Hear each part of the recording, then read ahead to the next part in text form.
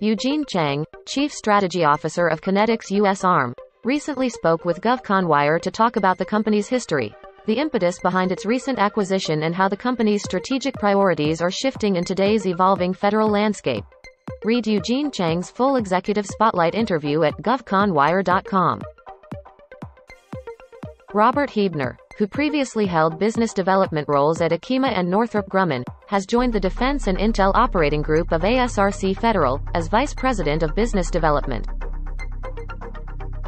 Empower AI President and CEO, Paul Dillahay, recently received his 2022 WASH 100 award, in recognition of his leadership at the company, formerly known as NCI Information Systems. Collins Aerospace has been awarded a 5-year, $583 million contract to produce the latest generation of positioning, navigation and timing system for the U.S. Army's uncrewed and manned ground vehicles.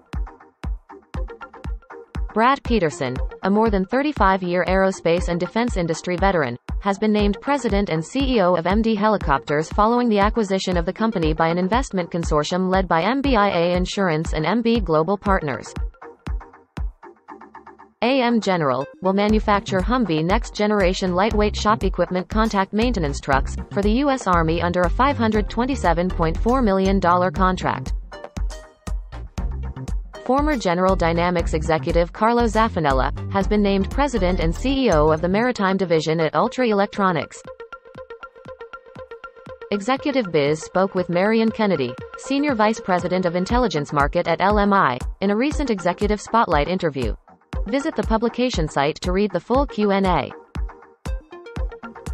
Join GovCon Wire's event's second annual Navy IT Transformation Forum on September 27, 2022.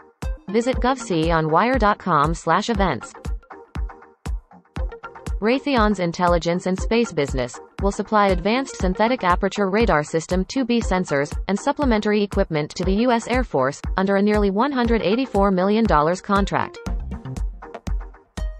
Hawkeye 360 is looking to launch a new funding round, and possibly an initial public offering in the next 2 years, according to CEO John Serafini.